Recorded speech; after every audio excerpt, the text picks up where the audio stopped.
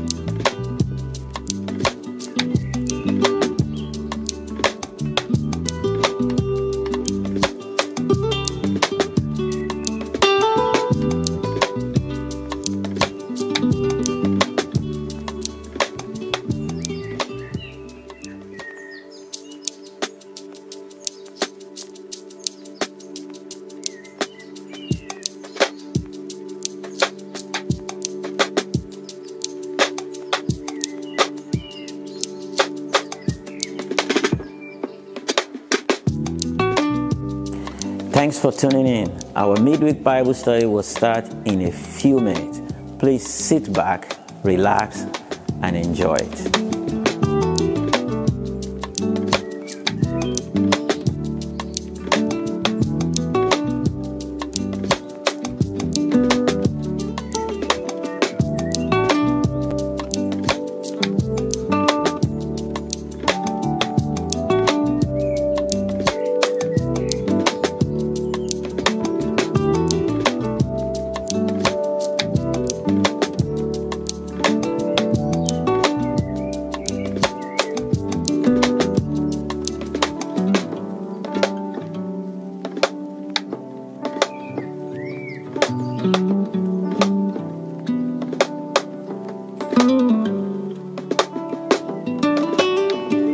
Please text everyone, share it on Facebook, on Instagram, and everywhere.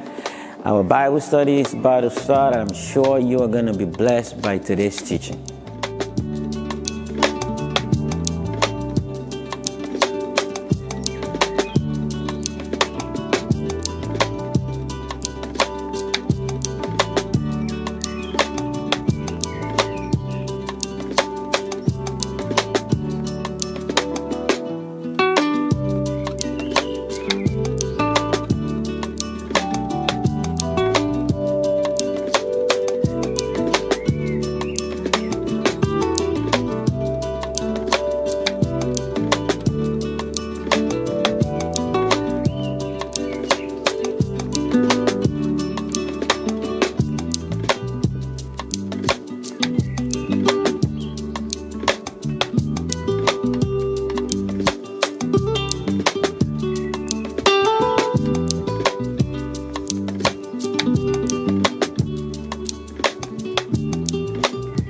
Hope you enjoy this service.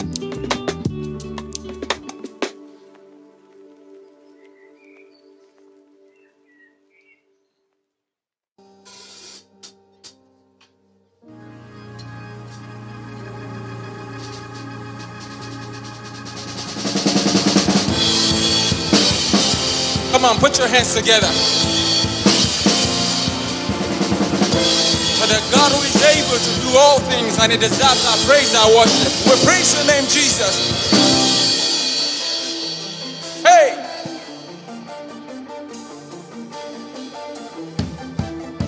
Don't stop. We praise your name. Holy, holy, Father, you are holy. There is no one else like you. Faithful, faithful, Father, you Father, you are faithful. We have We have put our trust in you.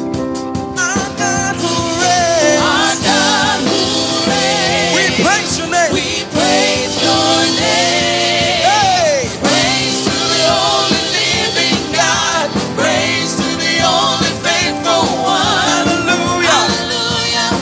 We praise your name. There is freedom to dance in your presence, freedom to walk in liberty. Hallelujah. We praise your name. Put your hands together. Give him all the praise that he alone deserves. Holy, holy, Father, you Father, you are holy. There's no There is no one else like you. the faithful, yes you are. Faithful, Faithful, faithful, faithful. Father, you are faithful. We have put our trust in you. Because you never fail. Our God who reigns. We pray. We praise your name.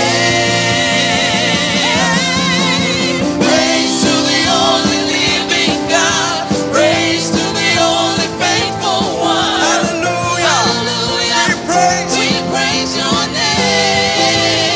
There is There freedom. is freedom to dance in your presence. Freedom to walk In in liberty. liberty. Hey, hallelujah. We We pray. praise your name. Everybody say, Hallelujah. Hallelujah. Hallelujah. We praise your name. everybody say, Hallelujah. hallelujah. Hallelujah. Hallelujah. Hallelujah. We praise your name. Oh, hallelujah. It's the highest Hallelujah. praise. Hallelujah. Highest praise. Hallelujah. We praise your name. Hallelujah. Hallelujah. To the one who is able to do all things. Hallelujah. We pray. We praise your name. Praise to the only living Put your hands God. together. Praise to the only faithful one. Hallelujah. Hallelujah. We pray. We praise your name. There is There is freedom. freedom to dance Hey. in your presence. Freedom to walk in liberty. Hallelujah. We We pray. praise your name. Somebody celebrate Jesus. Hallelujah. Give him praise that he alone deserves. Hallelujah. We praise your name. Hey. We praise your name. Hallelujah. We praise your name. Hallelujah. We We pray. praise your name. Hallelujah. We praise your name.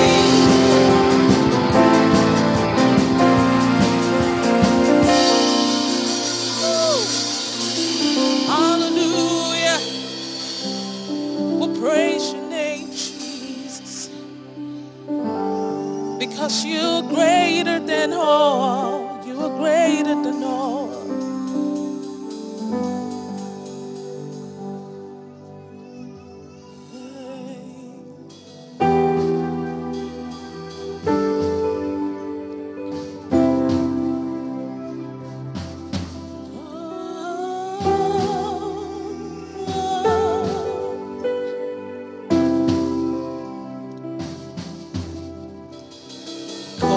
out your name in the darkness and watch as your glory unfolds.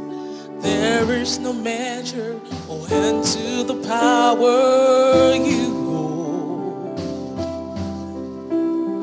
Justice and truth are your virtues, with many too vast for our words.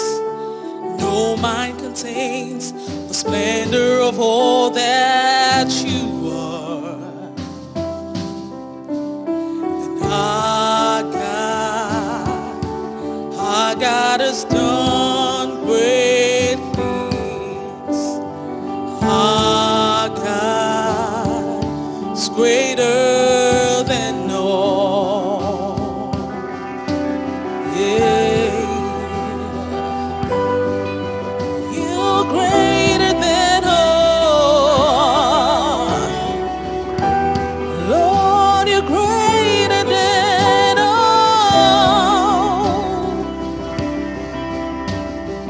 Miracles are your memorials, the promise of wonders to come. You are the altar, God, you complete it all. Our God, our God, our God has done great things. Our God is greater than all. Our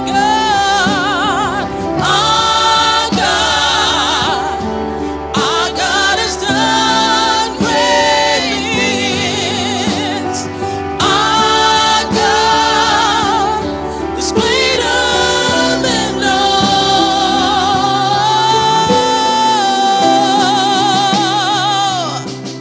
You're greater than all, greater than my problems, greater than me, God, greater than my thoughts. Oh God,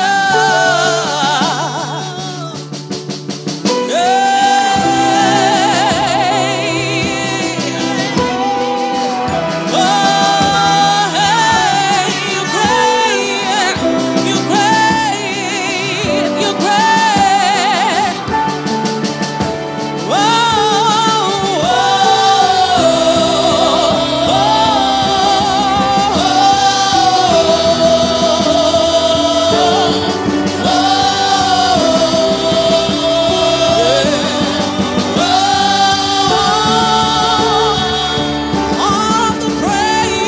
all of the praise unto your name be lifted higher. All of the praise unto your name forever. All of the praise unto your name be lifted higher. All of the praise unto your name forever.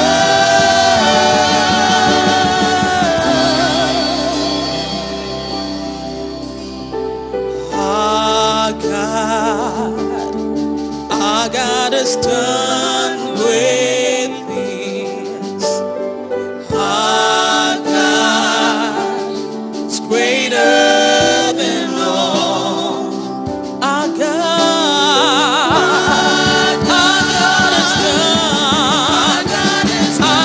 has done great things. Our God is greater than all. All of the praise, all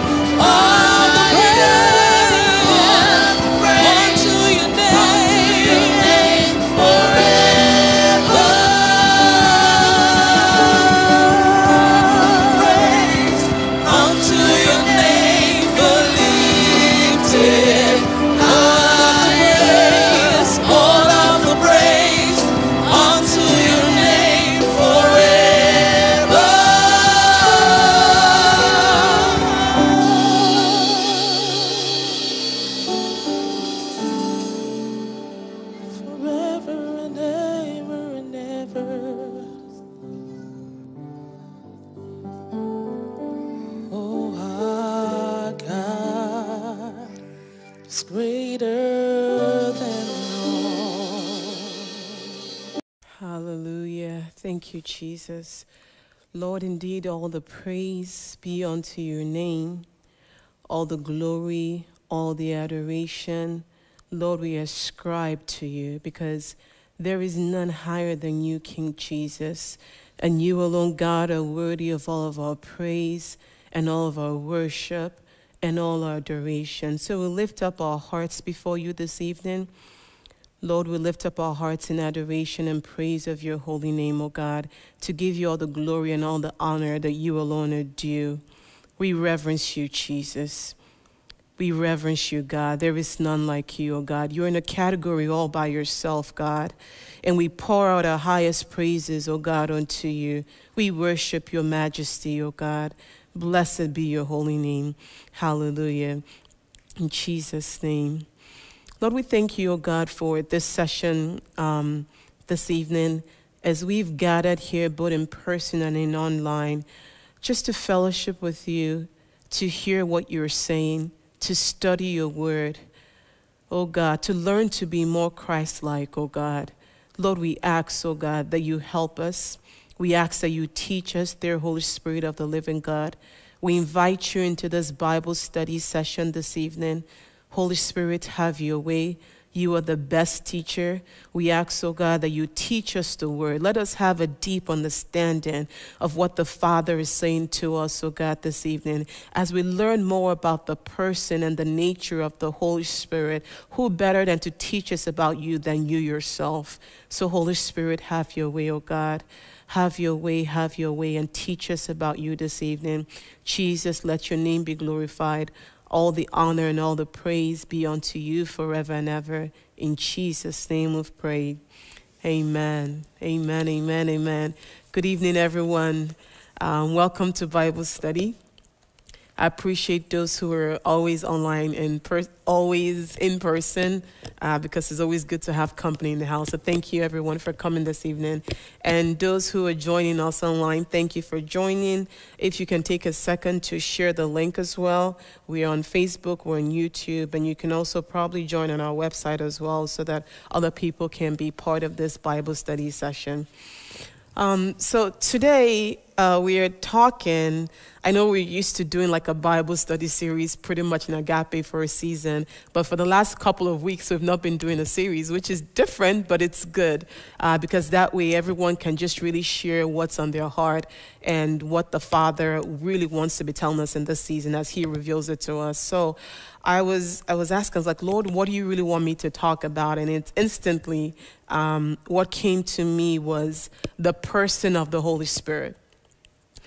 It's interesting that a lot of times when, as Christians, we talk about the Holy Spirit, and maybe not so much in the charismatic sets and maybe everywhere else, but we talk about the Holy Spirit, and I think even in the charismatic setting too, the focus is not on the person of the Holy Spirit.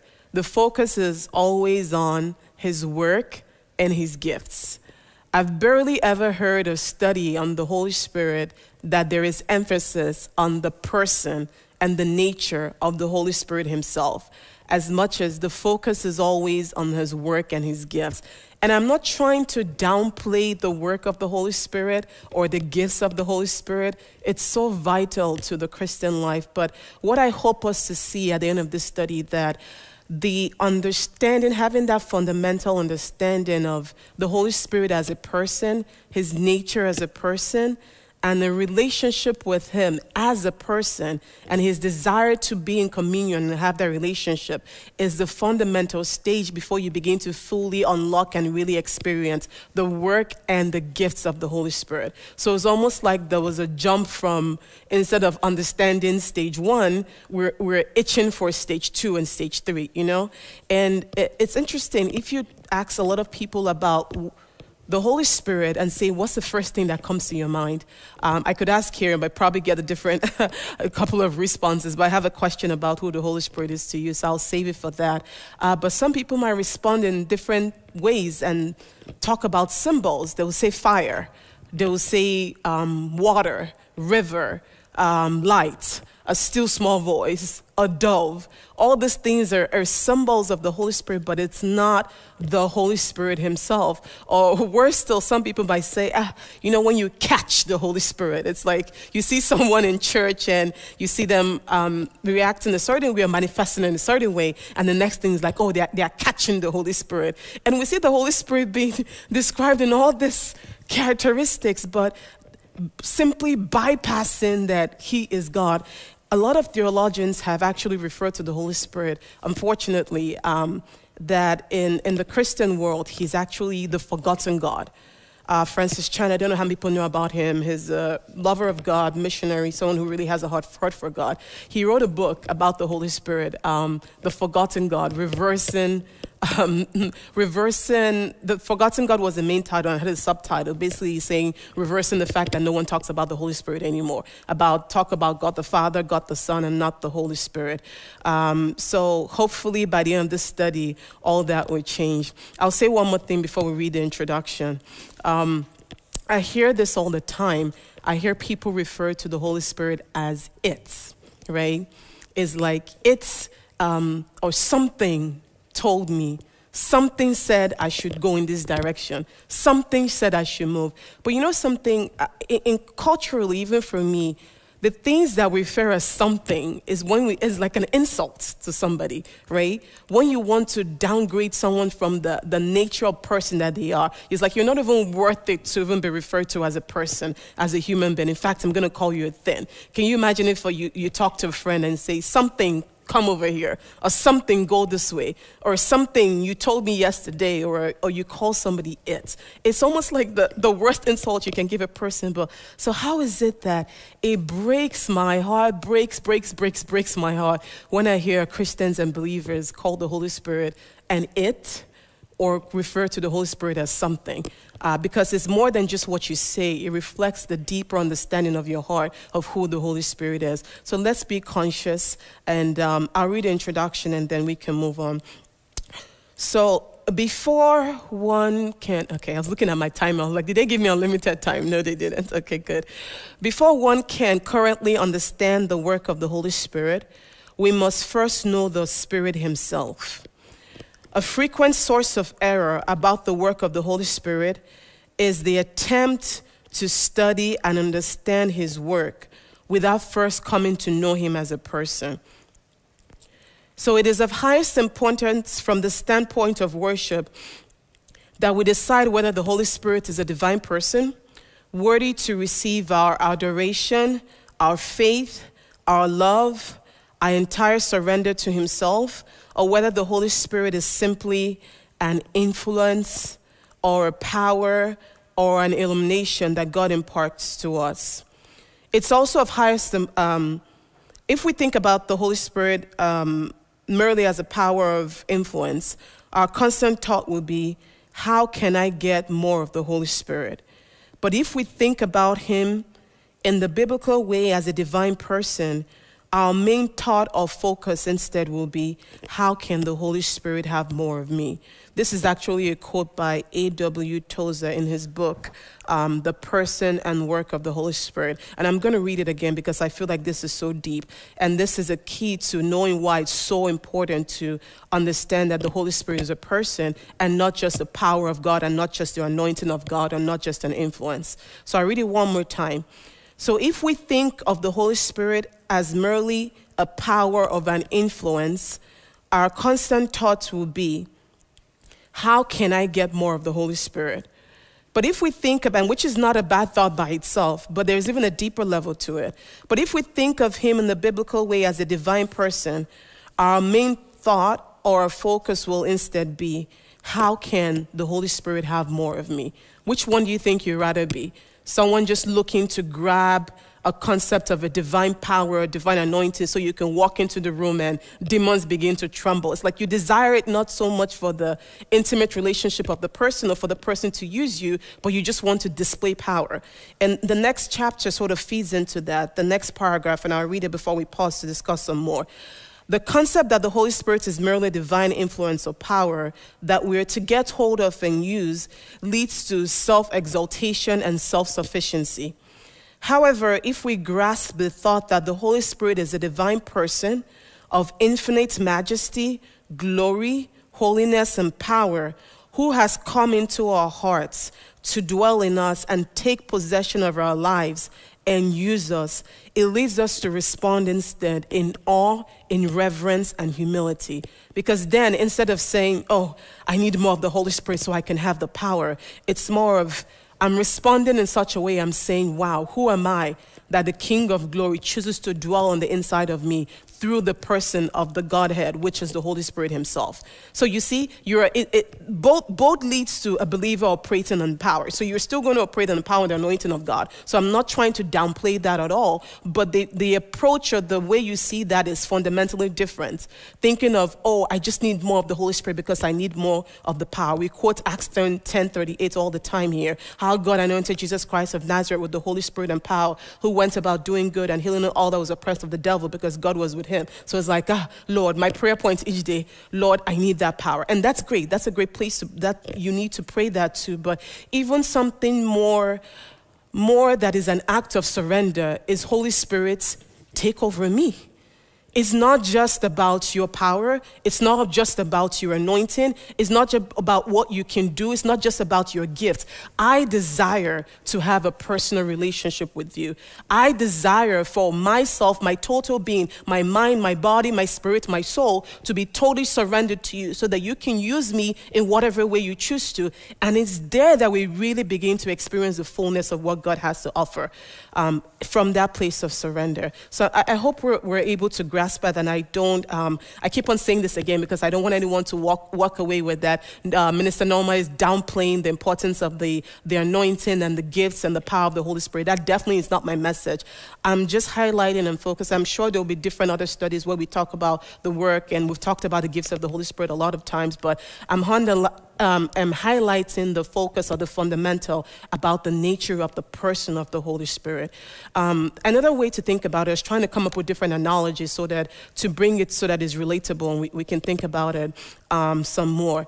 Can you imagine if a man married a woman, he has a spouse, and every day she serves him this wonderful home-cooked meal, the best he's ever had? Think about whatever your favorite meal is. Some people maybe pounded yam and egusi soup. I don't know why. Some people maybe jollof rice. Whatever your favorite meal is. Some people, I don't know, jerk chicken. Whatever your favorite meal is. Your wife, your spouse makes it the best you've ever tasted. They say the way to a man's heart is his stomach. God will help the man in Jesus' name. There has to be a better way to your heart and not just your stomach. But anyway, so this woman makes your favorite meal all the time, and you just adore that meal. You consume it, you feel good. You feel like you're happy. You feel energized. You feel like nothing else matters more in this world. Like you're content. She takes care of the home. She acts like a motherly figure. You don't just see her as somebody who you just enjoy her meal, enjoy her taking care of the home, being a homemaker, enjoy her being an incubator to your kids, if you see her that way, and then nothing about her person as herself. Nothing about a relationship with your wife. You just see her, or you value her just for what she brings to the table for you, for the gifts that she gives you, for the food she cooks for you, for the children that she bore for you, for the wisdom that she offers you, but really nothing about the nature of who she is as a person. That she has thoughts, that she has feelings, that she can be grieved, that she could be anger, that she could be loved, that she could be happy. All that is just ignored to the side. And for you, it's just like, my wife treats me good. She gives me all that I desire. She makes me complete. She makes me whole. And sadly, I really was trying to crack my head for different type of analogies to bring this, but this was the best one I've got. But sadly, a lot of people, this is the way they see the Holy Spirit. He's just a tool to manifest in gifts or the power and the anointing of God and totally bypass the person of the Holy Spirit himself. And meanwhile, it cuts short the fullness of what really God has for us. And the Holy Spirit, I really believe that honestly, above everything else, the Holy Spirit, what he really desires is a personal relationship with each person. He desires fellowship. He desires to be your companion. He desires to be your best friend. And God will help us in Jesus' name. Amen. So so if the Holy Spirit is a divine person and we do not know him as such, we are robbing a divine being of the worship, of the faith, of the love, of the surrender that he deserves. You can't worship an it. So if you're calling the Holy Spirit it, that means you can't even, you can't talk to him. You can't exactly advocate. He's an advocate. He's an helper. He's a much someone. I missed our text, John 14, verse 16 to 7. So if someone can have that for me, I'll read it in a second. One more thing I'll read, and then I would throw it out for some questions. So it is of highest importance from the standpoint of worship that we decide that whether the Holy Spirit is a divine person, worthy to receive our adoration, our faith, our love, our entire surrender to himself, or whether the Holy Spirit is simply an influence or power. So we read that one already. It's also of highest importance from a practical standpoint to decide whether the Holy Spirit is merely some mysterious or wonderful power that we in our weakness are to somehow get hold of or use, or whether the Holy Spirit is a real person, infinitely holy, wise, mighty, and tender, who instead is to get hold of and to use us for his glory. Okay. So can someone read John 14, verse 16 to 17, if you have it in the New King James Version? This is the first time I'm going to use the New King James Version. All true. Usually my go-to is NLT, but for some reason, to really bring out some of the things I wanted, NJKV was the preferred choice. So John 14, verse 16 to 17. Anybody can read, it's totally fine. We have a reader up front. Thank you, my sister. Yeah, it's our text. John 14, verse 16 to 17. Yes, okay. Okay, that's fine.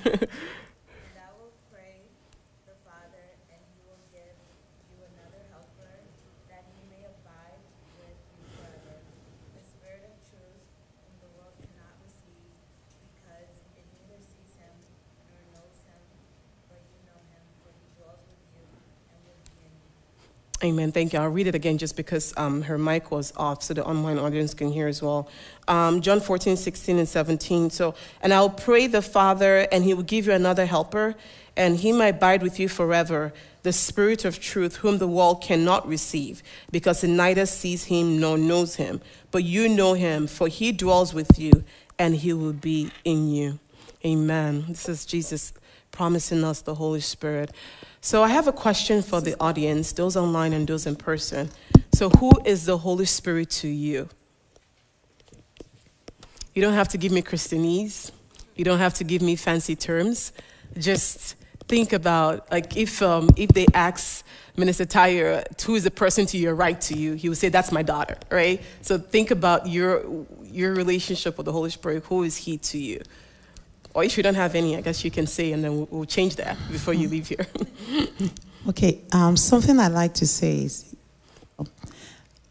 you know, sometimes when there's sale going on, they say buy one, get one free. Mm-hmm. I look at it like you get Jesus, you get the Holy Spirit. It's a whole package. And, you know, without the Holy Spirit, we actually cannot do this Christian walk. It's absolutely impossible. So he's like my buddy for life, you know, my BFF. Buddy for life. I like that. Thanks, Sister Tokes. Sister Grace. Oh, happy birthday, by the way, Sister Tokes. Sorry. I normally don't do this, but this is a woman of God who we love and we cherish so much in this house. So God bless you. Amen. Thanks, Sister Grace. This is so, well, not funny, but it just brings into realistic thinking for me. When I was in the car today, so I was going to go I was picking up my child, my son, and there was a commercial that came on, and the commercial, they were talking about diabetes, and then they were talking about how for you to be able to cure diabetes, there's something that can help you to determine the diabetes at first. Mm-hmm. And the guy was alluding to, well, you know, since the fact that something can help you to trigger you to push you so that you don't have diabetes, they wish there was something like that in the earth that can help tell you what to do before you do it. And in my head, I'm thinking, we have the Holy Spirit. Yeah. Like, I was just sitting down there, I was like, what kind of ridiculous commercial is this? I wish I can call them and say, okay, if you need help or guidance, somebody that can tell you before you actually make a decision. The Holy Spirit is what you got. So when you're teaching about this, for me, the Holy Spirit has always been, okay, God, do you want me to go right? You want me to go left? Do you want me to sit right now or stand up? So for me, it has always been before I make a decision, God, is this the right thing you want me to do? So for me, the Holy Spirit is like a guidance. Awesome. I like that. Thank you. My guidance, compass, direction, navigation, all of the above. Any other thoughts or any other comments, I guess I would say? We have my sister up front, and then we have Brother Edward. Right here, yeah. Oh. So I just wanted to agree. So I actually just got off a plane from Florida, and I came here right after, and I was teaching my friends about the Holy Spirit because they're new believers, and they always say something told me, and I'm like, no, you have to say the Holy Spirit told you, so you can build that up in you, because it will start encouraging you. And when you say oh, the Holy Spirit told me this, and then it makes you encouraged to read your word. So I just love that everything I was teaching on, it's being taught about today, and I just came from the airport to here. Oh, wow. And I just feel the Holy Spirit convicts me as I'm still in this journey and being a newborn Christian or just starting over. And I just want to say thank you. Amen. Amen. Thank you. I love that. I think Brother Edward, did you have your hand up? Okay. So I'll read some of the comments we have online before we see if we have any more questions from those and any more answers from those in the house. So someone said, the Holy Spirit is my helper, a comforter, helper. Seems like the common theme. My husband said the Holy Spirit is my G. That's something like what he would say, of course. My inner alarm. Okay, I like that. The Holy Spirit is my guidance again. That's Sister Grace also. The Holy Spirit is my Odogo. I don't know what that means, but this is, that's my husband. I don't know. Babe, please try to speak languages that we all understand. I know what you mean, but not everybody else does. Okay. The Holy Spirit is my gossip partner. Okay. Oh my goodness. You guys are cracking me up. I like that's Sister Mechi on that one. So, I like the heart of where she's coming from. She's coming from a place, she means that basically someone that I can tell everything and anything. I can talk to about anything. So not necessarily gossip in a negative connotation. Okay. And yes, please, that's important. Gossip about you and what's going on in your own life, not about other people. Don't go and tell. Can you imagine telling the Holy Spirit, wow, Holy Spirit, can you imagine what she said? She did this. No, the Holy Spirit, definitely not. My powerhouse. Oh, okay. These are all very, very good comments that we have on here. So I think that all the things we mentioned are so true about the Holy Spirit. Navigation, helper, someone else mentioned advocate, comforter, teacher, all those things. But I present to you, all these things are the essence of the work that the Holy Spirit does. But I present to you that the Holy Spirit perhaps wants to be known most out of everything that we mentioned, which he really is to us, because you can go on and on and on and on and on again. He's the one who tells us when we've missed this. He's the one who speaks to us. He's the one who calms us. He comforts us. He does all these things. He convicts us. The list is endless. We can't be Christians without the Holy Spirit. But I present to you that the Holy Spirit, probably out of everything else, wants to be known as your best friend. That's the invitation, I believe, today. Someone who is the closest person to you, someone who you know that is your companion, that never leaves you, that is there by your side every single hour. I think about and that's why I was laughing at Sister Mechi, because I sort of understood the heart of what she was trying to say. When something good happens to you or something bad happens to you, there's one person that is the first person you want to tell about it all, right? For some people right now, it's their spouses. Some people is their sister, friend, whoever that person is to you. But think about, do you know the Holy Spirit actually wants to be that person? That the first person you tell anything, the first person you talk to about anything, the first person you go to with any problem. And I think for me, the transformation really happened when I really understood that the Holy Spirit cared about every aspect of my life. I think sometimes as believers, we're limited when we think that we only go to the Holy Spirit for things that are in quote unquote spiritual, you know, like what chapter should I read today? Oh, Holy Spirit, I need to pray for this person. Teach me how to pray. Should I pray a prayer of a command prayer? Should I pray a prayer of petition? What should I say? Oh, I need discernment. I don't know what to do with my, and all those things are great. And that's really what the Holy Spirit does. And he loves to do that. But he's also itching to be someone's, as they call it, paddy. He's itching to be that tight with you, that close to you, that intimate with you, that he becomes your person and really your best friend. And really, I believe that that's the best way that we can start to enjoy the fullness of who the Holy Spirit is and his work in our lives. And God will help us in Jesus' name. Yeah, so I said, the Holy Spirit is a real person, just as real as Jesus Christ himself, an ever-present, loving friend and mighty helper, who is not only by my side, but dwells in my heart every day and every hour. He's our closest friend, guide, comforter, and lifelong companion. Okay, so now we're going to open some scriptures, and I'll go through this within the next 15 minutes so that I'm not out of time. That tends to be my thing in every Bible study. I always go off, but not today. I have the help of the Holy Spirit. So the biblical evidence that shows that the Holy Spirit is a person, and why it's so important to actually know this. The Bible tells us to study ourselves approved, right? So some of us have transitioned into that place whereby we know that the Holy Spirit is a person. We know it's not that he's not an it. We know that he's not just a fire, a force, a wind, water. We know he's not just all these things. But let's say, okay, someone tells you, prove to me, show me in scripture, and then we don't have any words to say. We don't know what to do, but that would change from today, right? Because we're going to go through a couple of scriptures that show that the Holy Spirit is a person. So the first one is, when you talk about someone being a person, means that they have attributes of a personality, right? So that really is the definition of someone that's a person. They have will, they have knowledge, they have intelligence, they have thought, they have language. So we're going to quickly go through some scriptures that show that the Holy Spirit has all of this. So the first one is a will. And 1 Corinthians 12, verse 11, if anybody has that, can quickly read. And if anyone can pick up the next scripture in that order so that we can go through them quickly. Okay, so 1 Corinthians 12:11 says, NKJV, but one and the same Spirit works all these things, distributing to each one individually as he wills. Absolutely. So here we're saying the Holy Spirit is having a will. He's given his gift to every single man according to his own will. Can it have a will? Can a force have a will? Can a fire have a will? Can a dove have a will? The Holy Spirit is a person.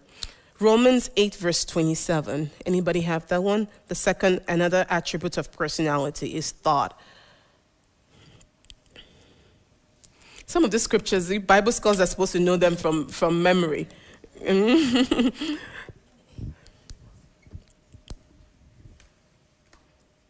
Oh, I have it. Go ahead. This is NIV. That's fine. Okay. And he who searches our hearts knows the mind of the Spirit, because the Spirit intercedes for God's people in accordance with the will of God. Amen. Thank you, my dear sister. So the mind of the Spirit, again, showing that the Holy Spirit is a person. So 1 Corinthians 2, verse 10 to 11, this talks about knowledge, the Holy Spirit having knowledge. 1 Corinthians 2, 10 to 11. It says, now God has revealed these things to us by the Spirit, for the Spirit searches everything, even the depths of God.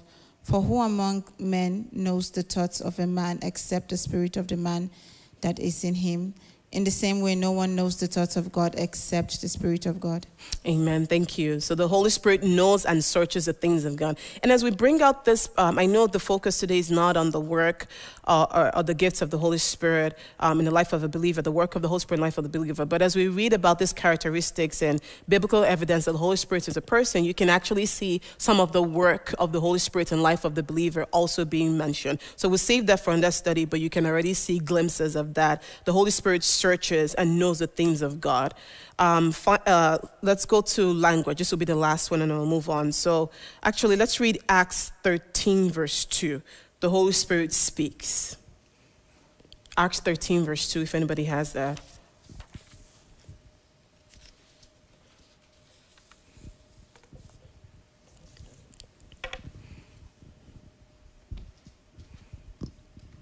Okay, Acts 13, verse 2 says, as they ministered to the Lord and fasted, the Holy Spirit said, now separate to me Barnabas and Saul for the work to which I have called them. Amen, amen. The Holy Spirit is speaking. So all this, and suppressing evidence just points and shows that the Holy Spirit definitely is a person. So now you have scriptures to answer. If someone challenges you about the Holy Spirit and his personality and him being a person.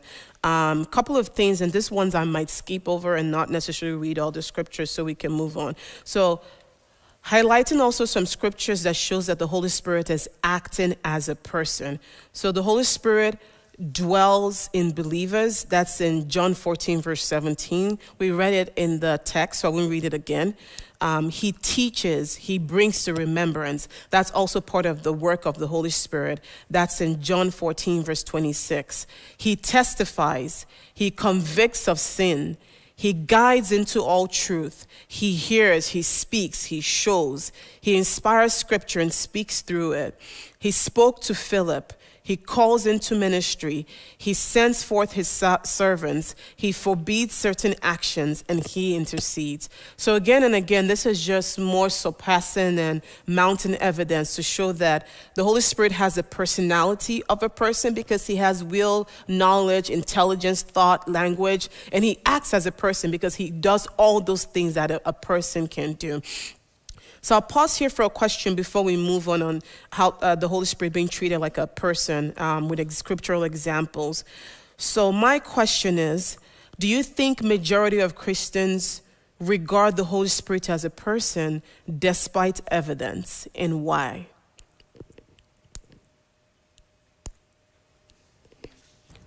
So people who grew up in church, or if you didn't grow up in church, even if you didn't, was your first exposure to who the Holy Spirit was as a person, despite the suppressing evidence in the scriptures all over. The scripture always talks of the Holy Spirit and says he, never says it. But why is it that it's still a struggle for some people, despite all the evidence that we have in the Bible? Praise God. So I'll come from the angle of the people that grew up in church. My first thought of the Holy Spirit is the one who makes us fall, the one who makes us speak in tongues. And the church I grew up in as a little kid, they would immediately touch your head. You have to fall. If you haven't fallen, like, you haven't really happening. Received. So they will push you. I'm just kidding. But my first thought of the Holy Spirit was that he was a force. Like he was a force, and is the one that makes us speak in tongues. He wasn't exactly like, I didn't think of the Holy Spirit until like maturity. And I think the reason why we tend to forget is because we, as human beings, we are more inclined to what you can see, what you can touch. Like if you can't see something, that's why I feel like that's one of the major arguments for people not believing in God. So I think the fact that it feels like the Holy Spirit is not someone you can, when something happens to me, I want to call my friend and just tell her immediately, hear her feedback. But if you say I should speak to the Holy Spirit first, how am I sure? So I think that's like the more reason why. Okay, I'll come back to that in a second. I want to hear Sister Fuller, but thanks for sharing my birthday mate, Sister Fuller.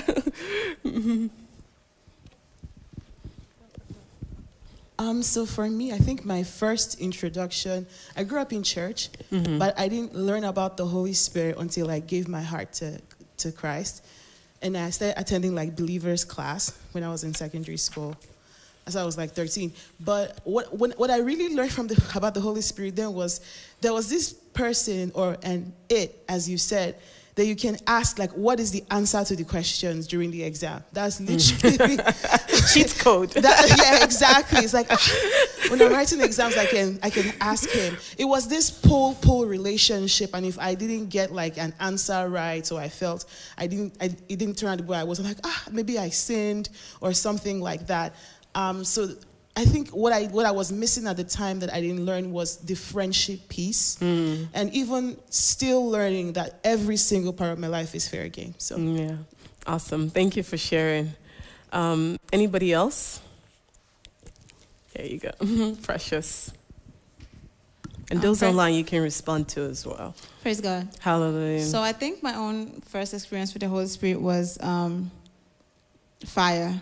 Fire. Personal fire. That was the kind of church I grew up in, where like literally the only thing you do is call down fire, and it was Holy Ghost fire. So it wasn't like even a person of the Spirit. It was like this was the function of the Holy Ghost to bring, judgment upon somebody or something. Oh, wow. And it was, I feel like the thing was, it just has to do with teaching, because even growing up, that teaching about the love of Christ and how the Holy Spirit has been sent to help us and to comfort us was not there for me when I was growing up in church too. Oh, wow.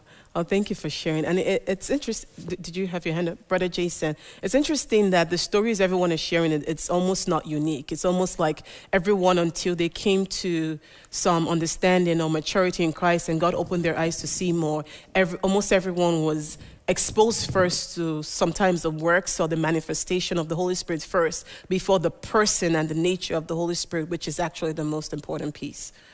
Brother Jason, yeah. So I just want to say two things. Number one, we got to make room for the Holy Spirit. Yes. We got to make room for the Holy Spirit in our life. We can't crowd him out with activities. We can't crowd him out with noise. We can't crowd him out with sins or other priority. We have got to make time to listen to the Holy Spirit, because that's a priority in our life. Because if we do, then he will lead us into all truth. He will let us know exactly what God wants us to do in our situation. So we got to make room for him. And the second thing is, we got to obey him. If we stop obeying him, he will stop speaking. If we want the truth about our life, if we want the truth about God active in our life, then we got to obey him when he speaks and understand that he's telling us these things because he is for us. Amen. He wants the best for us. Amen. So, I hope that sheds some light. Amen. Thank you, Brother Jason. I'll read some comments online, and then I'll move on for the sake of time. So someone is saying, my first, exposure experience with the Holy Spirit is a mysterious spirit that comes over people and enables them to speak in tongues. The first for me is that the Holy Spirit makes me fall, especially through a breeze during laying of hands. This falling thing is very serious. My first conception of the Holy Spirit was that the Holy Spirit was God's inspiration, more like God's mind. For now, he's my everything. Wow. I didn't get the Holy Spirit to me is God as my first knowledge or encounter experience of what I knew about the Holy Spirit. So it's just, and this is sort of to even emphasize my point much more, that there's just so much emphasis on the work and the gifts of the Holy Spirit. And that's why Francis Chan wrote that book, The Forgotten God. There's like the forgotten part of the Trinity, that he actually is God. So the final part I was talking about in terms of the Holy Spirit being a person is that the Holy Spirit is treated like a person, or can be treated like a person. And these are some scriptural examples that I would just move through briefly. So he can be lied to. Acts chapter 5, verse 3. We won't read it for the sake of time, but that's the story of Ananias and Sapphira, where they came and they lied about the amount of money that they sold the land that they were bringing to share with all other believers. And then Peter responded to him, he's like, how can you lie to the Holy Spirit? Look at the people that came to carry your husband. He was telling the wife, is right out the door, and they're here to carry you out too. So the Holy Spirit can be lied to. He can be tempted. Another word for that in that particular scripture is tested. And that's the scripture that talks about the same story. He can be resisted. That's found in Acts chapter 7, verse 51. He can be grieved. Ephesians 4, verse 30. I actually want us to read this one. Let's read this one so we can have a little bit more understanding of what it is to grieve the Holy Spirit. And whoever that reads it, can you read from verse 29 so it gives it context? So Ephesians 4, verse 29 to 30.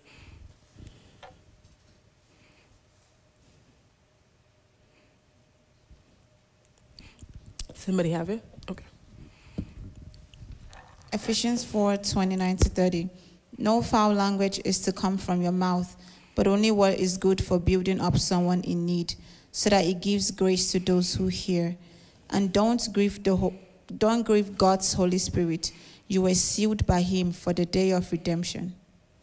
Amen. Thank you. So based on that, I'll go into the rest in a second, but I just wanted to stay on this for a second. What do we get there with what it means to grieve the Holy Spirit from the context in that scripture, from verse 29 and 30? Actually, read verse 31 too, because it also puts that into more perspective.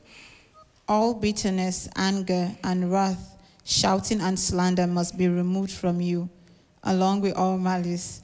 And be kind and compassionate to one another, forgiving one another just as God also forgave you in Christ. Amen. Amen. So when we talk about grieving the Holy Spirit, what do we think we mean?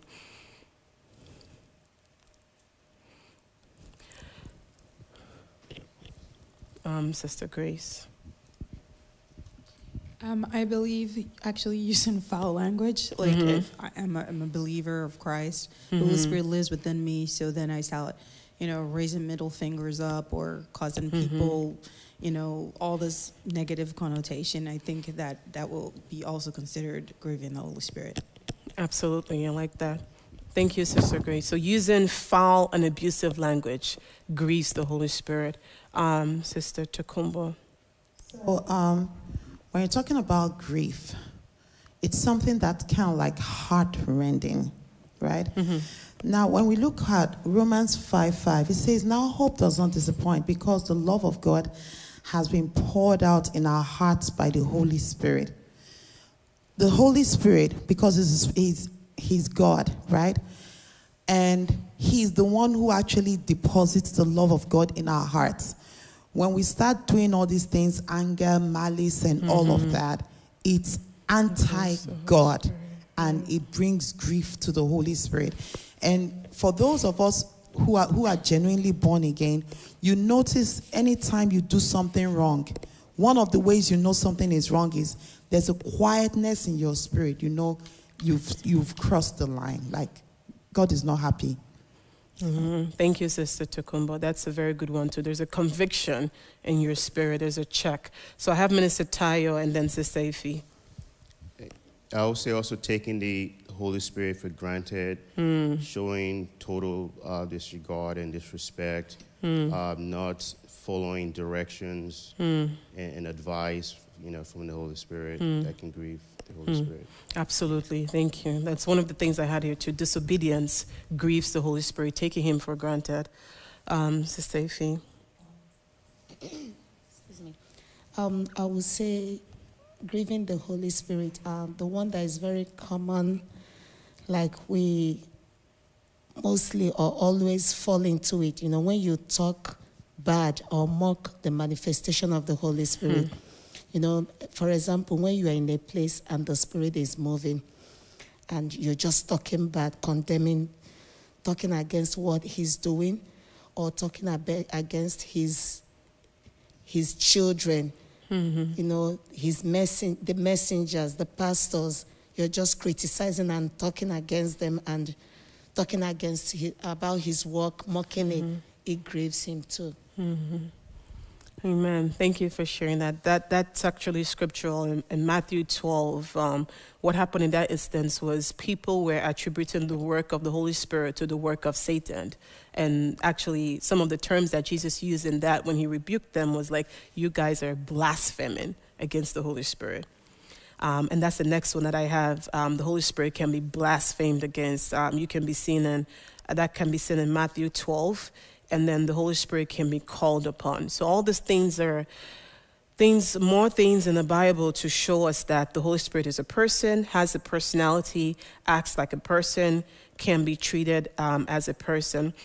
Before I move on to emphasis on the Holy Spirit is God, and really where I really want to land today, which is cultivating a deeper relationship with the person of the Holy Spirit, I just wanted to recommend. So one of the books that I have read personally that really changed the way my relationship with the Holy Spirit was actually Good Morning Holy Spirit by Benny Hinn.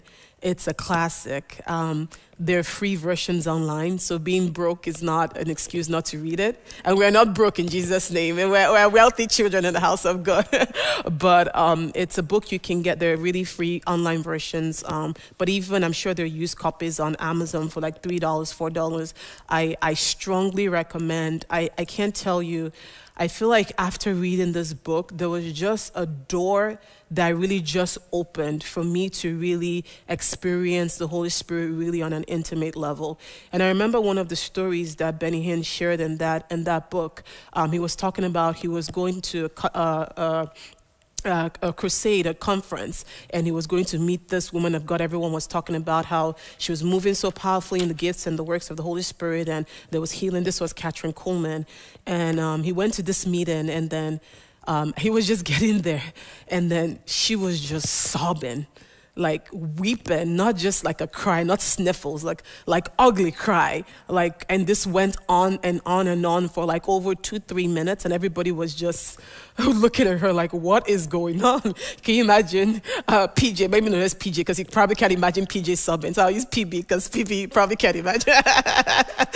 So PB, can you imagine PB's climbing on the altar, she's about to preach, she's standing in front of the pulpit, and she can't preach, she's just overwhelmed, and just really, you can tell that something is aching her heart, something is breaking her heart. So this was Catherine Coleman. For 2-3 minutes she went on, and then when she finally was able to speak, she said, please don't grieve him. Please don't grieve him. He is all I got. And she said that over and over and over again. And Benny Hinn used that to open his book, because for him, at that point in time, he was a new-ish believer, trying to, I guess, really understand the person of the Holy Spirit and know more about God. And he's like, this woman really was talking like someone was beating her child in front of her, like someone was hurting somebody that she intimately and deeply loved. She wasn't talking like someone was hurting a force or power. She was like, this is like, you doing this to him is breaking me, it's killing me. He's like, it's all I've got. Please don't grieve the Holy Spirit. And then for me, that was like my captain. And then for when I read that part of the book, I almost couldn't put the book down. And he goes on and talks about his relationship and things that happened to deepen his knowledge of the person of the Holy Spirit. But I just wanted to recommend that before I forgot. And I'm going to move on because of the sake of time. My clock tells me I have 12 minutes. So thanks for those that are contributing online. So grieving the Holy Spirit when we ignore him, not obeying his commandments. Someone also said that deliberately or inadvertently behaving in a way that is inimical to a spiritual improvement grieves the Holy Spirit. Okay, so now we know the things not to do that grieves the Holy Spirit. So the Holy Spirit is God. I think this is a key piece also that is missing from a lot of our first, at least initial exposure to the Holy Spirit. Not just the symbols, not just the works, but that He is God and He possesses divine attributes, and He's co-equal with He's co-equal with God the Father and then God the Son. And the reason why it's so important to have this fundamental understanding the Holy Spirit is God, because If you don't, you deprive him of the worship, of the adoration, of the reverence, of the honor, of everything that God is due, and you just ignore. It's like, oh, God the Father, you can have my life, you can have my surrender, you can have the heart. Oh, God the Son, you can have all that too. And God the Holy Spirit, you're the lesser of the three. It's almost like we've come to see the Holy Spirit that way, except when it comes to call fire to fall down, or when you want to ask for an infilling of the Holy Spirit for somebody to speak in tongues. It's like that's when we remember that the Holy Spirit himself is God. Or maybe sometimes don't even remember that way, but it really so is important that we know that too. And these are some of the scripture references, so we know when we talk about this, when we share this, when we know this, there are scriptures to back it up. So omniscience, the Holy Spirit searches all things. The only person that can do that is a deity, someone with the divine attributes. That's God. Omnipresent, the Holy Spirit is everywhere. David said in Psalm 139 verse 7, where can I go from your spirit? Nowhere. The only person that can be everywhere at the same time, in your heart, in my heart, everywhere you can hide from him, is someone who is God. So that's the Holy Spirit. Omnipotence, one of our favorite scriptures, Zechariah 4 verse 6, that says, not by might, not by power, but by the Holy Spirit. I love the scripture where Peter was saying in Acts chapter 5, verse 3 to 4, he says, don't you know when you lie to the Holy Spirit, you're lying to God himself, right? So this is other evidence in the Bible that talks about the Holy Spirit being God. And something else I wanted to highlight is that the Holy Spirit is God, and he's a distinct person from God the Father and God the Son, right? Three different personalities, both God, but there are three different personalities. And we can see, well, I have different scriptures here, but I'll just quickly read one. So Luke 3, verse 21 to 22. Can someone read that for me real quickly? And then I'll piggyback on what you read. Luke 3, verse 21 to 22.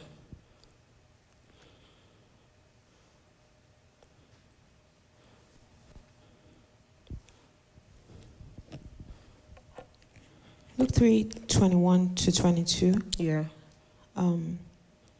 When all the people were baptized, it came to pass that Jesus also was baptized. And while he prayed, the heaven was open, and the Holy Spirit descended in bodily form like a dove upon him. And a voice came from heaven, which said, you are my beloved Son, in whom I am well pleased. Amen. Thank you, JV. Amen. Thank you. So I like the scripture because it's the scriptural evidence of this, of the Holy Spirit being a distinct person from God the Father and God the Son, because you can see Jesus appearing in the flesh, right? Coming as the Savior of the world. You see the Holy Spirit appearing in the bodily form of a dove, and you hear another voice, which is God the Father speaking. So definitely the three distinct persons, that is all God. The Holy Spirit also does the work that only God can do, which is creating. He was there in the beginning of creation, regenerating and sanctifying. Amen. Does anybody have any questions about anything I've said so far before I move to where I want to land for tonight? Any questions about anything? Online, if you have questions, you can also put it in the chat as well. So I guess I'll take one or two comments about this question, and then we'll move on to cultivating a relationship with the Holy Spirit. So are there ways that we consciously or unconsciously regard the Holy Spirit as less than he actually is? That is him being God.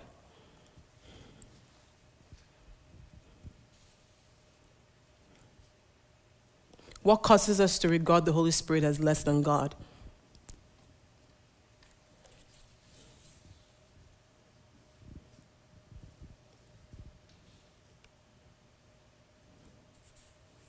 Any thoughts or comments? My sister up front.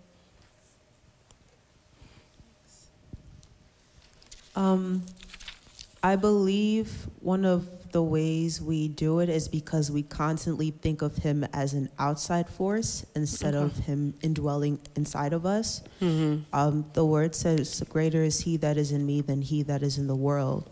So when you're saved, you're filled with a part of God, and that is the Holy Spirit. He is God. But I think there's so much emphasis on the manifestation that we forget that he becomes a part of us and we become whole with him. Awesome. I definitely agree. Thank you for that. Sister Grace? By the way, Nneoma, thank you so much for this teaching. So for me, I've always thought the Holy Spirit was God. However, I think where I miss it is I've always known Holy Spirit, like if I ever need anything, Holy Spirit, help me. I need strength at this moment. I can't do it. I need strength. But I've always just, when I go to pray, I'm just going to God through Jesus. And then I just put Holy Spirit on the side. Like Holy Spirit, I only need you when I need strength, and I think is wrong. So this is what I've learned today, like, okay, you cannot do that. So thank you for that. Awesome. Thank you for sharing. I appreciate that. My sister, yes. She's just sparking all the thoughts in my head, and I'm just like, she's picking it. Yeah. So lately, I've been like very bold for Jesus. I would text Pastor B that I left Bible study Wednesday and I went to Fridays with my brother, and the three of us prayed for the waitress in the middle of Fridays, and like so loud. So on my trip to Florida, I was praying for so many people, and like my last night, my friends, they are like super religious since forever, and I was telling them how I've been praying for people, but it dawned on me, I just was like, I want to start my prayers with like, Holy Spirit, please lead me, guide me to know what to pray for them, because I'm just praying like, Father Heaven, we thank you, Lord. And then you know, I put in scripture, and then I just, you know, ask them what they would like me to pray for them. And I was telling my best friend, I was like, I feel like I don't have power. Like, yeah, I'm using scripture. Yeah, I'm praying, but I want power. But then I'm like, I'm not even calling on the power. And it like dwelled on me yesterday. So when you said that, it just sparked what I was talking about last night. Oh, wow, awesome. Both of you should connect more, because this is the second. So after that, maybe you have a kingdom assignment, since you're always feeding off each other. I would go into cultivating a deeper relationship with the person of the Holy Spirit. So number one sort of has been our emphasis throughout this evening. And I'm saying again, even for my emphasis, so at least you walk away, and if there's anything you don't remember me saying this, that having that, not just the head knowledge, but the fundamental understanding that the Holy Spirit is a person is a place to start. You cannot have a relationship with an it. You only have a relationship with a person. So that's the first thing. The second thing is becoming more aware of his ever-abiding presence. So think about it. If you buy a brand new car for the first time, let's see, a car you've wanted, you've converted, and then let's see, you finally got your car. Have you noticed that after you start driving your car, you notice more of your cars on the road than you ever did before? It's like, you know, it's like, how many people have this car again? It's like, if I knew all these people, number of people had this car, maybe I'll have changed the type of car I wanted to buy. So it's not, trust me, it's not because the number of people that have the car increased after you bought the car. That didn't happen. It seems to you that way. But what actually happened was that you became more aware of that car because you actually have it. So the Holy Spirit is always there, but you begin to have when you pay more attention to him, when there's a increased awareness of that, the Holy Spirit is there, his presence is there with you all the time, that's when you begin to experience him more. That's when your relationship with him deepens. That's when you feel him more. That's when the intimacy increases, because you know that his abiding presence is with you all the time. And I think for me, it really changed, especially when I was in college. It changed a lot of things I did and places that I went to, you know? So I never used to be a person that was interested in going to things that people my age group were interested in, like going to, like, I'm like, why? Like, I never had the appetite. Thank God for that. It's not something I did. I just never had it. But this particular day, okay, this was actually med school, actually. After a very tough exam, we were going out to celebrate. It was supposed to be a dinner.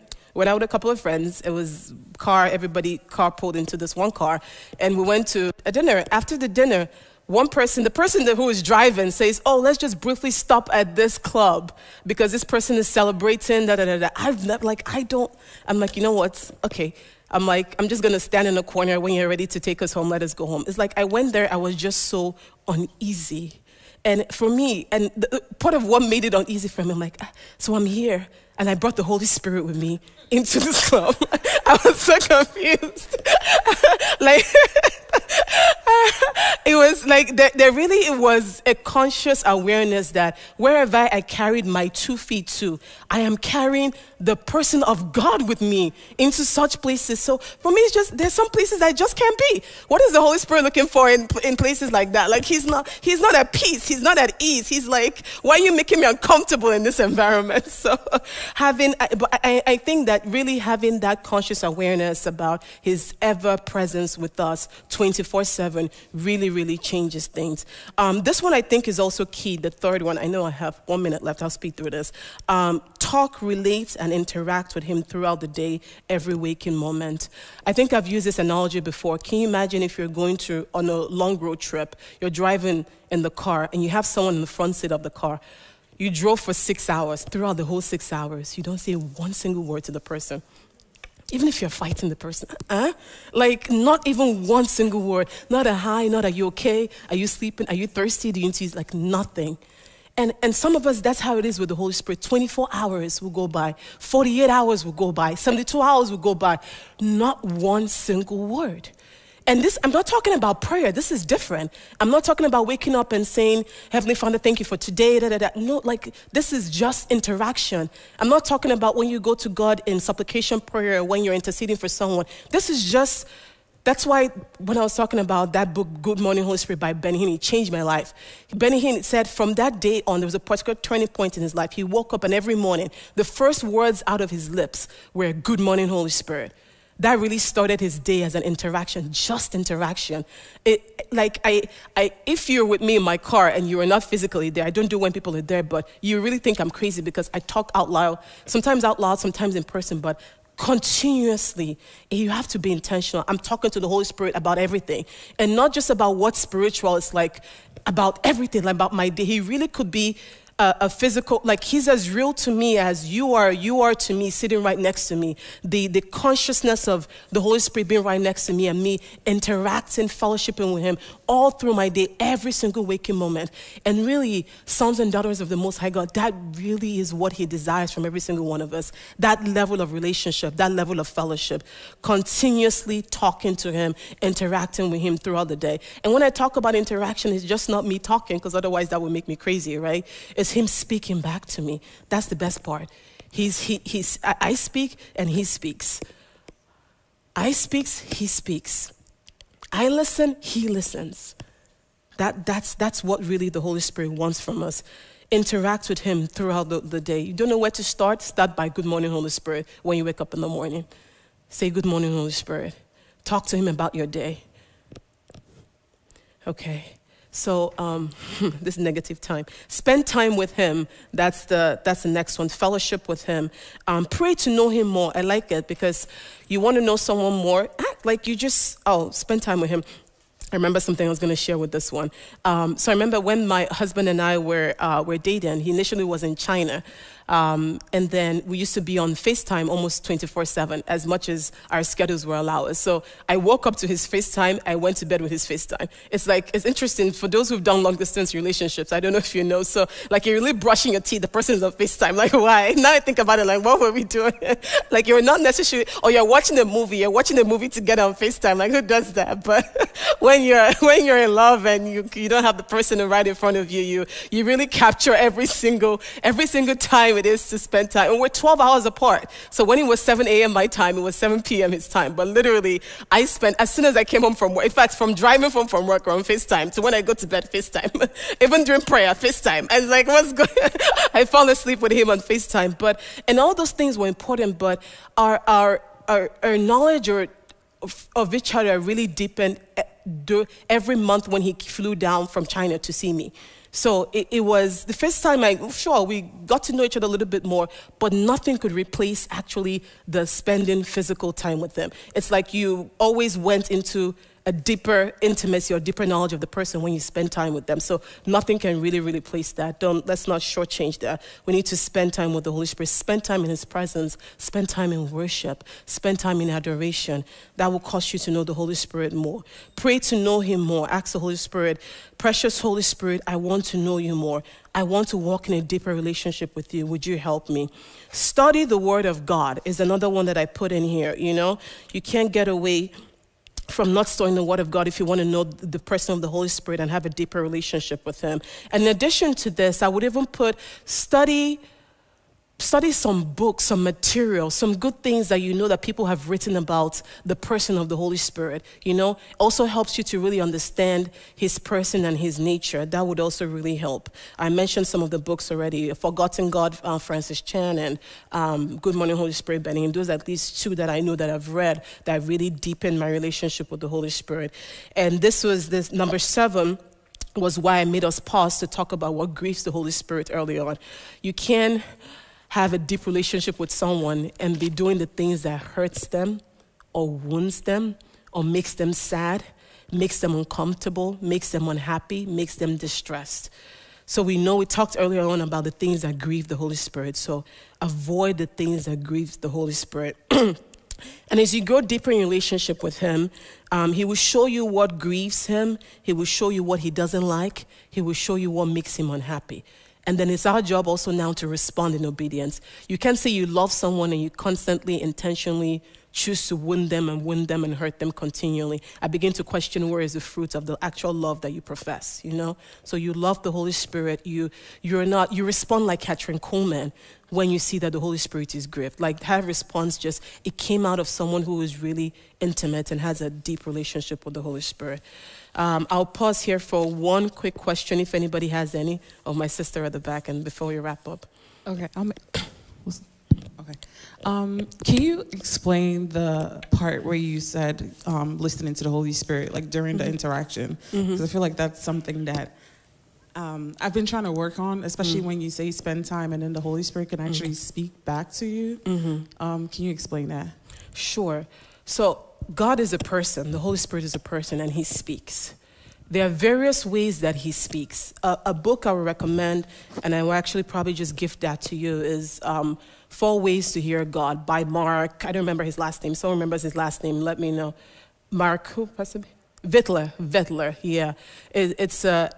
There are ways that God speaks to the ways that God, the Holy Spirit, speaks to every single person is different, it varies. Sometimes it's not just one way, but the first step is know that he's speaking, that when I'm talking, he's speaking. Sometimes either I've not trained my ear or my inner witness to know when he's speaking and to receive it. So there are ways that we can be taught to know when the Holy Spirit is speaking and also to respond to him but he's speaking. Sometimes it's through actually a Bible passage, sometimes it's impression, sometimes it's a thought, sometimes it's through a word, sometimes it's through when we journal he speaks. There are various ways that he speaks, but he does speak. For me personally, the Holy Spirit speaks to me most through impressions. It's like I get an impression. It's not a thought that comes from me. I know when my thoughts come. It's not a thought that comes like it just comes, and it's like a knowing, like I know that I know. It's almost like a voice on the inside. It might not be an audible voice, but it really is, and it's strong. It's not something I can resist. It's like I know. It's a knowing. It's a sure knowing. And I think as you grow in Christian maturity, because sometimes some people confuse the voice of the Holy Spirit with their own voice, the voice of other things that are speaking to them, other outside influences, then you begin to know how to tease the two and know when the Holy Spirit is speaking versus your own voice versus you hearing something else. But it's a process, and we can talk more about that offline. Pastor B wants to add to that too as we wrap up. Thank you so much for this teaching, Minister Nneoma. I just wanted to speak to that relating with the Holy Spirit that we've been discussing. It's so important. In our relationship, we should give him room and also find out what he wants. And you spoke to that. And I just want to really, because a lot of times when we approach God, even the Holy Spirit, is because, Holy Spirit, I need you to help me. What should I do today? But when you are in a relationship with someone that you care about, you do ask them, what do you want to eat? Where are we going today? So we should also, he has feelings, and that's why the woman was saying, don't grieve him. So sometimes, even when in the midst of your challenges, go to the Holy Spirit and you can take your journal. Journal is a good way that you can actually get his thoughts down. And you say, Holy Spirit, what is on your agenda today? And spontaneous thoughts will start coming. That's one of the ways the voice of God comes. Spontaneous thought that lights up in your heart, mind. yeah. It's spontaneous, but it's pure. When you think deep into it, it's scriptural. When you think deep into it, it's pouring you to something good. The Holy Spirit will not tell you to go and slap your boss or send a negative email. It will be something that lines up with the fruits of the Spirit. Yeah. So it's spontaneous thought. That's where it starts from. But journaling is a very good way. You know, back in the days, we used to have pen pals. We write to them. You know, have Holy Spirit, write to him. What is on the agenda this morning? I just wanted to add that. Thank you so much, Pastor PJ. Just a word of encouragement. I think sometimes when we think about hearing God, we automatically think of, wow, don't I have to get somewhere with God, some levels, before I start hearing God? But I think that's a very self-defeating thought that is not actually aligned with the presentation of the scripture. Because God is a father. He speaks to us through the Holy Spirit primarily. And the Father always finds a way of speaking to his child, regardless of how mature they are. All right? If I'm speaking to my 3-year-old, I stoop to their level. I speak in a funny way that I don't regularly speak, so that they can actually understand what I'm talking about. I use gestures. I stoop down and I make those things. If I'm speaking to my 10-year-old, I kind of speak to them in accordance to their level of maturity. So I don't really think hearing from God is linked to how mature we are. It is what we hear. It is what he chooses to talk to us about. Obviously increases, or the depth of it increases with our maturity. Absolutely. But I believe every believer should hear who God. is attentive, who desires to hear from God, can hear from Absolutely. God. We just have to change our posture and really say, I want to hear from you. Please speak to me. And ask him questions. So what do you think about this? How should I? And when we constantly inquire, we will somehow, he will find ways to speak to us. We don't control how he does. He speaks to some people in dreams, visions, audible voice, thoughts, but we just have to know that he will speak to us if we truly desire him. Amen, amen. Thank you so much, PJ. So I am going to wrap up for the sake of time. I'll just read the conclusion. So the emphasis on the work of the Holy Spirit without the fundamental knowledge and foundation of the person of the Holy Spirit leads to us not cultivating a meaningful relationship with him. You cannot develop a relationship with an essence or power or force. Neither can you love, adore, or call upon him. A relationship with the Holy Spirit is an invitation into a better knowledge, understanding, and the experience of his works in the life of a believer. And the best part of it all is that he desires this relationship. He longs for intimacy. He longs for a closeness that allows you to call him your best friend. Something else I wrote here after this was printed. So beyond salvation, beyond being baptized in water, beyond the infilling or baptism of the Holy Spirit, he's waiting for you to meet him personally. He yearns for a lifelong relationship. And God will help us in Jesus' name. Amen. So I hope you all have been blessed this evening. Thank you for coming. Thank you for joining us online.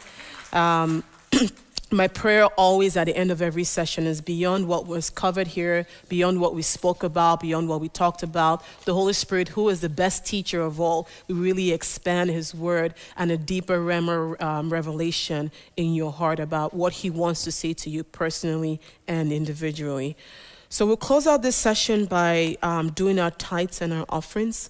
If anybody was joining us online for the first time or here in person, welcome. This is Agape House of Worship.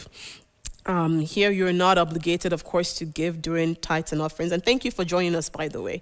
But we encourage you, if you want to do so cheerfully. We have various means of giving in Agape. All the means of giving are displayed on your screen: the text to give, the Zelle, and the Cash App. We've switched to AHOW FC for Cash App and the Zelle Finance at ahowfc.org. So you can give as we wrap up the service. Give joyfully, give cheerfully, because God loves a cheerful giver. I will go through some of our announcements while people are giving their tithes and their offerings. Bible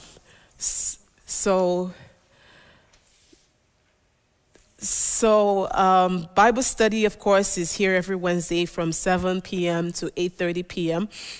Okay, so we'll continue next week, evening in Bible study. If you can make it, of course, in person, that'll be amazing.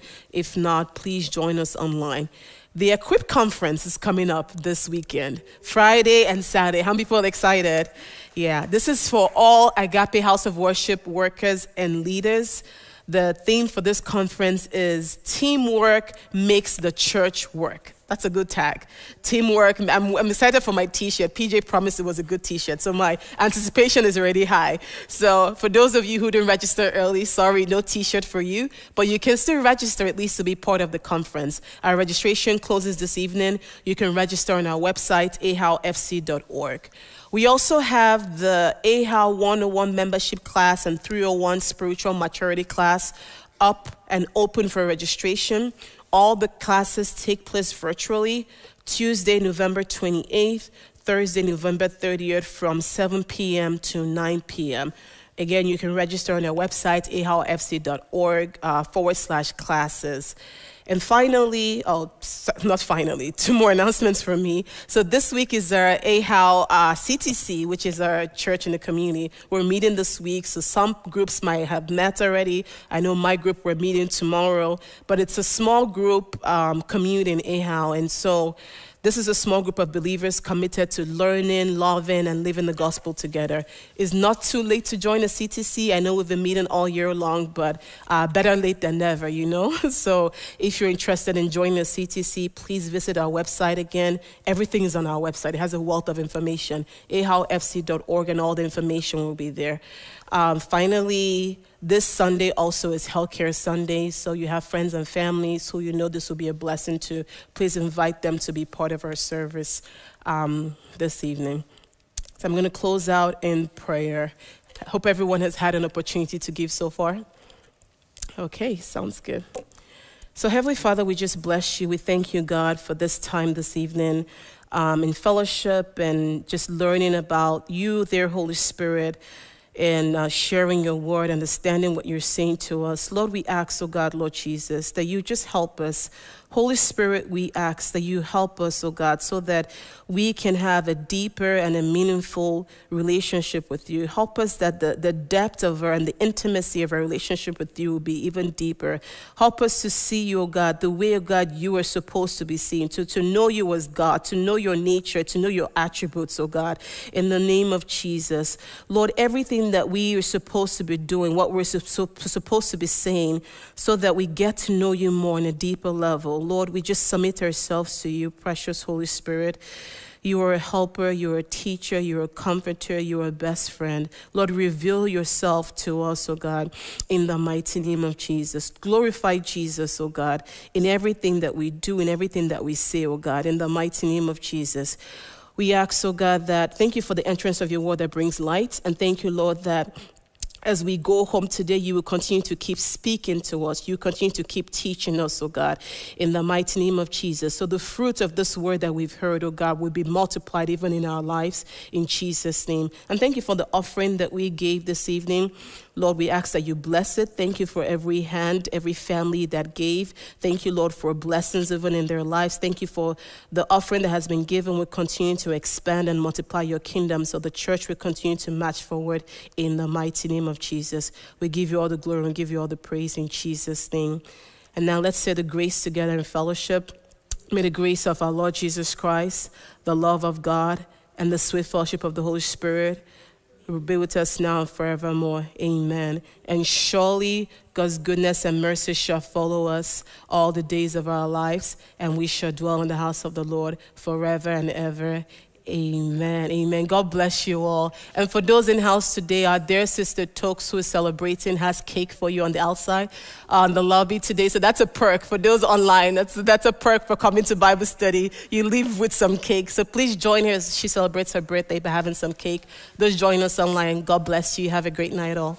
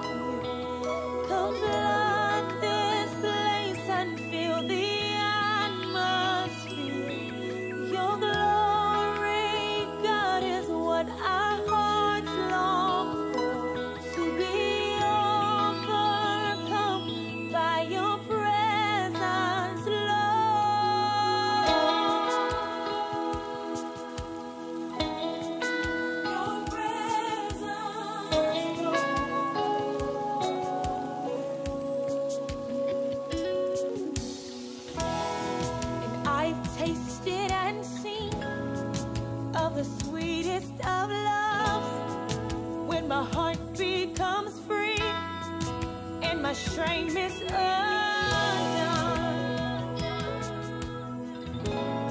Your presence, Lord.